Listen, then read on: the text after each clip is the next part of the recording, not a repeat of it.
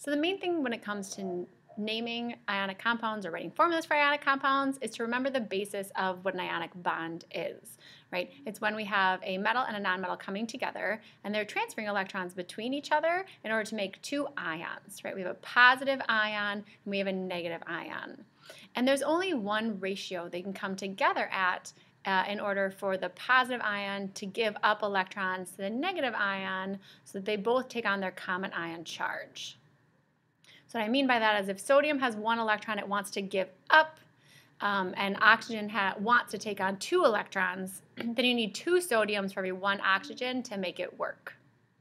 So when we're writing formulas or writing names, there's only one correct ratio that the two ions can come together on. So because of that, unlike covalent compounds, there's no prefixes. And that's because you know simply based on charge whether you're going to have one or two or three of that particular ion. So the main struggle for ionic compound naming and formula writing is that you need to determine how many of each ion you need in order for it to become neutral, because we don't tell you how many. You need to mathematically figure it out.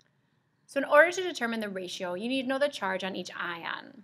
The positive ion will be all the metals, so either you'll determine the charge based on its column, right? So column 1 is a +1, column 2 is a +2, or you'll determine its charge based on its Roman numeral. The charge on the anion, that negative ion, are for those columns at the end of the periodic table, so that -3 for column 15, -2 for 16, and -1 for 17. And those are the ion charges they take on in order to become neutral. There are 3 transition metals that we need to memorize also because they are always the same. There's not more than one potential option. So you need to memorize aluminum is +3, zinc is +2, and silver is +1. And if you look at your periodic table, it's kind of easy to remember those 3 because they stair step down 3, 2, 1, kind of down the table. So again, in order to determine the ratio, you need to know their charges. For the columns where we know their charge, we just know them. So we know sodium is +1, and we always know sodium is +1. For metals where we don't know their charge, it will be given to us in their name using a Roman numeral. But for 3 transition metals, aluminum, zinc, and silver, it won't be given to us in the name, and you need to have those memorized. +3 for aluminum, +2 for zinc, and +1 for silver. So as mentioned, in order to name the cation, if it's one that's under the staircase or those transition metals, you need to include a Roman numeral to indicate charge.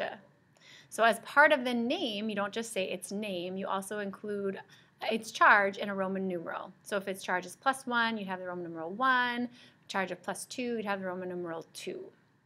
Okay, the Roman numeral has nothing to do with how many you'll need in order to make the compound neutral.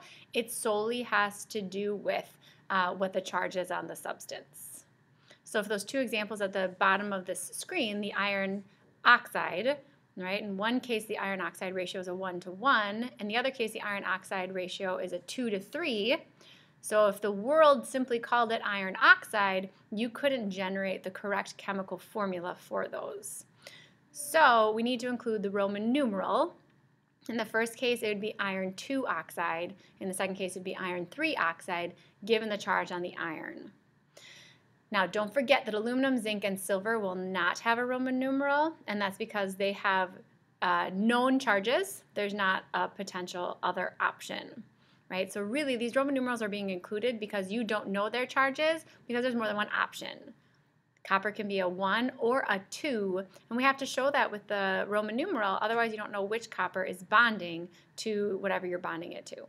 Just to make sure everyone has the same exposure, these are how you write the charges for 1 through 4. So 1, 2, 3, 4. We won't see charges greater than 4 simply because of the octet rule still driving our bonding. So the biggest number of electrons something may give up would be 4 for the cation.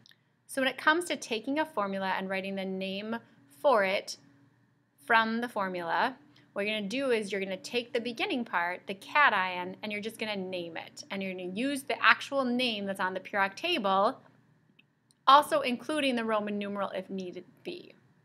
So if you have the sodium ion, it'd be sodium. If you have the aluminum ion, it'd be aluminum. But for these bottom two, if you had the iron plus 2 ion, you would name that iron 2. And if you had the iron plus 3 ion, it would be iron 3. So that would be how you write iron 2, and this would be how you write iron 3. So that's how you name the cation part of a binary ionic. When it comes to writing the nonmetal part, the anion part, we take the elemental name and we end it with IDE, just like we did for the second name in the binary molecular. Okay, so the chlorine ion is chloride, and the oxygen ion is oxide. So it's just the normal name with an IDE ending. So putting the name of the cation and the name of the anion together to name formulas, we have the sodium ion and the chloride ion, so just sodium chloride. We have the iron ion, but in this case it's the iron 2 ion because of chlorine's charge, so it'd be iron 2 chloride. This is also a 2 because of how the charges cancel, so it'd be the iron 2 oxide, and then this bottom one is aluminum chloride.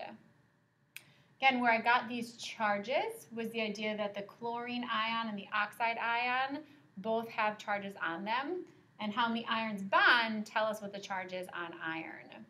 So each chlorine has a -1 charge, which means I have a total of -2 on this substance, which means iron has to be +2 to make that work.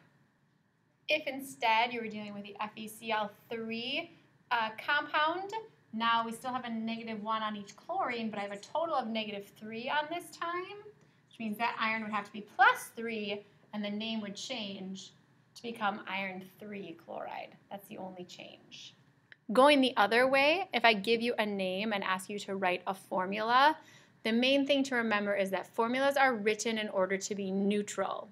You have to simply figure out at what ratio your two ions are coming together so that the number of positives present and the number of negatives present add up to 0. So for example, if we were dealing with this magnesium nitride example, magnesium's common ion charge is +2, nitrogen's common ion charge is -3. So in order to have the same number of positives and negatives in this case, we need to deal with that lowest common multiple of 6.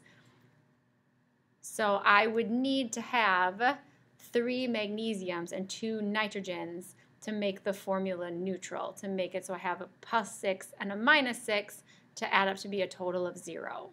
So taking these 3 name examples and trying to get them to a formula, generally what I do is I take the 2 names and I make them their symbols right away. So I have the copper and I have the chlorine. And then over here I figure out what charges are on them. So copper has a +2 because that's what the Roman numeral is telling me. Chloride is always a -1 from the periodic table. So the ratio I would need these two to come together at to make it work is I would need 2 chlorines to have 2 minuses to balance out my 2 pluses. And I write that over here as a subscript. So aluminum is Al and iodide is I. Aluminum has a +3, that's one I had to memorize, and iodine's a -1. So again, I need 3 iodines to balance out with this +3 charge, and so I write that as a subscript. Silver is Ag, oxide is oxygen. Silver's a +1, I had to memorize that. Oxide's a -2, so I need 2 silvers to balance out with my 1 oxygen. One final example, this lead-4 oxide. Lead is Pb. That oxide's again oxygen. Lead has a +4 charge given to me in this Roman numeral. Oxide's -2. So the ratio these two things come together at is I would need 2 oxides to get up to that +4 charge. That's it for your foundation of ionic naming. Go ahead and do the form and have a nice night.